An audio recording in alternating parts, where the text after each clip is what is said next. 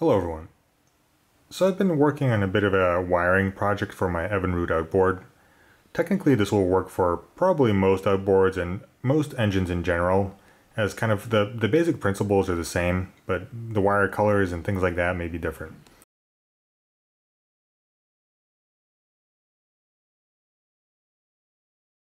Now I made this board because I wanted something with which I could test all functions of the motor without needing a controller or anything like that. I could have any gauges, essentially anything I wanted to throw onto this board and have it tested with the motor.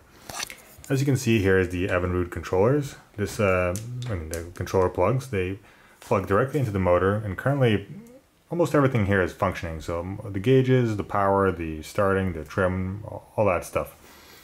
Also what I did, I added these kind of connector ends to each of the wires so I could kind of hot wire anything I wanted to the controller board. So as you can see right now, the Evinrude controller is not plugged in, but I do have the solenoid and the battery and everything hooked up directly to the board. This way I could test things without being near the motor, or I could plug directly into the motor and test everything like that as well. So here I have the solenoid, and just to explain, I'm going to make a bit of a video series because there's kind of a lot to explain here. And the first video, I really just wanted to show what happens when you turn the key. So that initial motion when you just turn the key once, and then what happens when you give it that twist to actually start up the motor. So what happens when you do this function, and I mean how to test it and what's going on. And in later videos I'll kind of go over every wire, how everything works, explain how to hook up each gauge and test it. So I guess let's start out. Here I have the solenoid. Right here I have the positive, which connects to the battery, and the negative, and this right here is the starter wire, so that is connected to the yellow with red stripe wire. This is the ignition key, so when you turn the key and you expect to hear the motor cranking, this is the ignition key.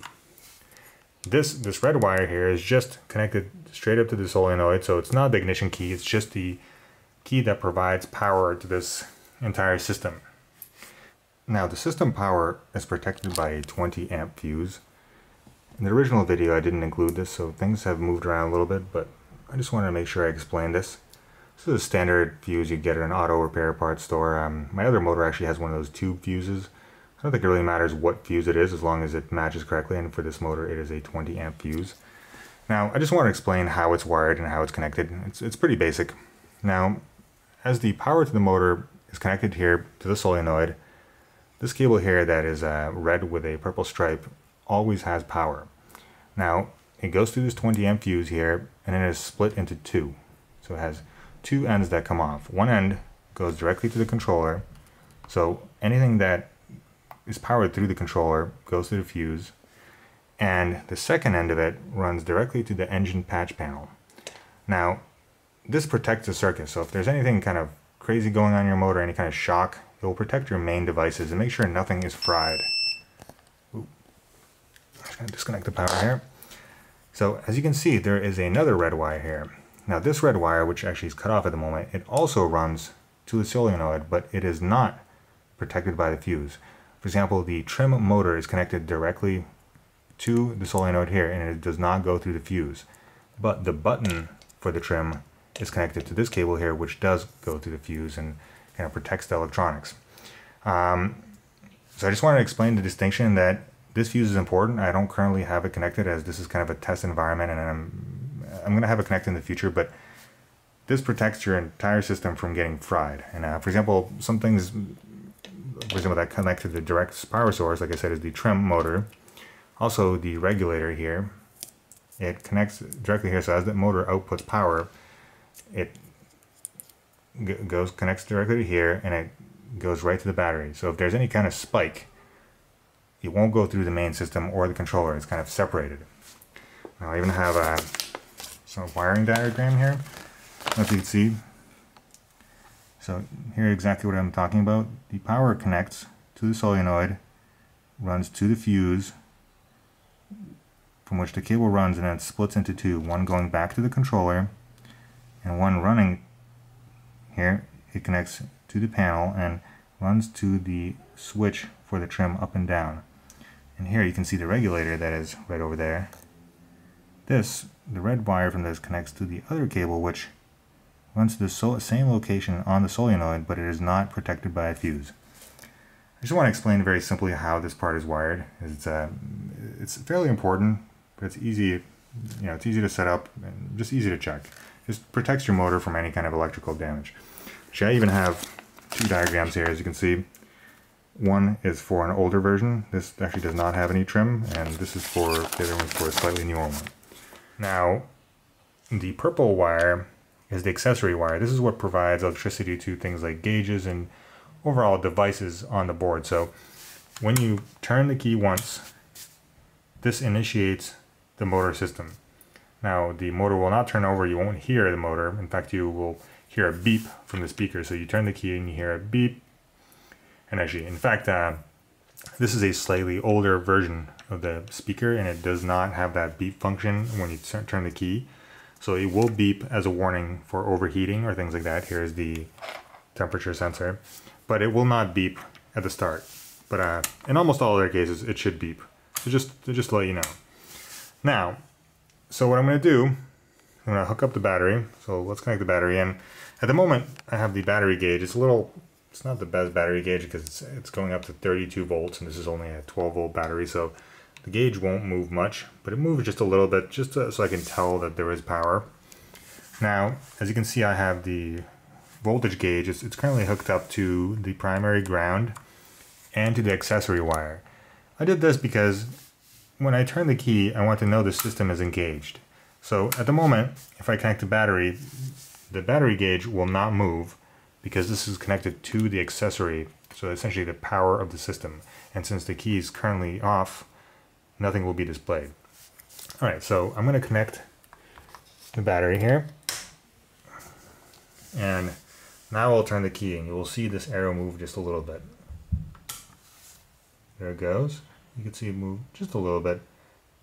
So it's not going to move a lot just because the battery is lower voltage than this gauge, but I can tell that it's on.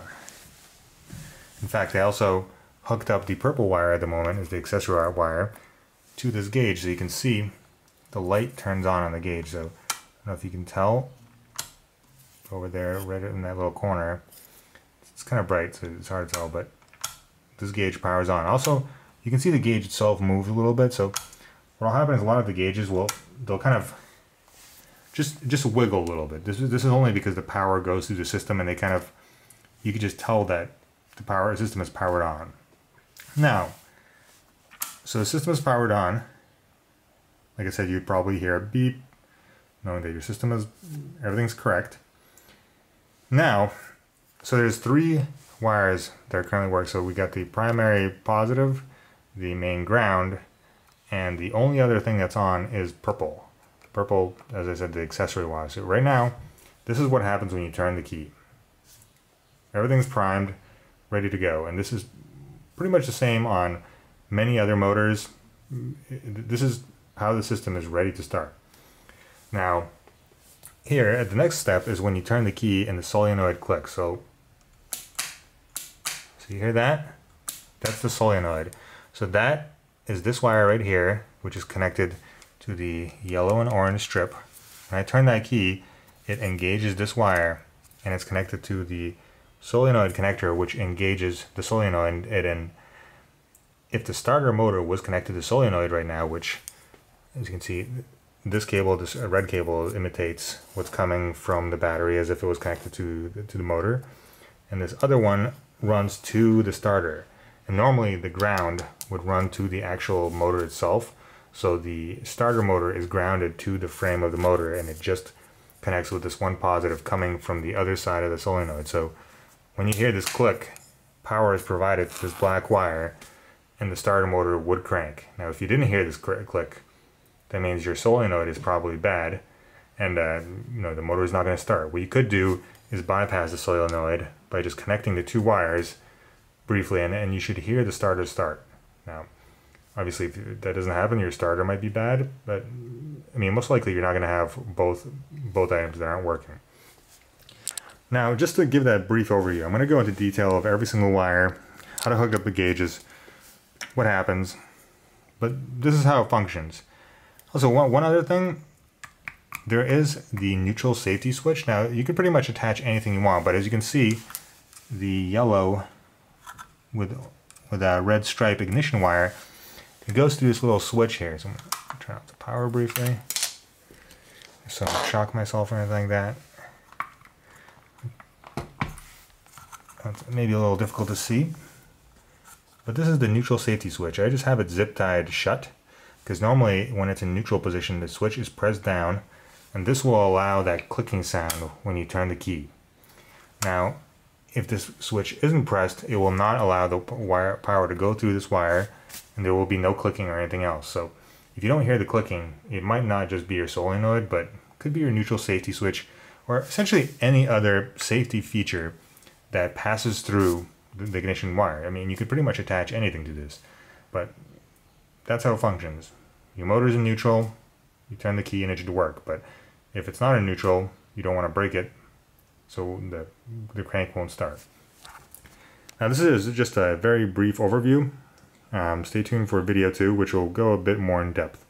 But I just want to explain the very basics of what happens when you turn the key, how the motor starts, and kind of what to look for.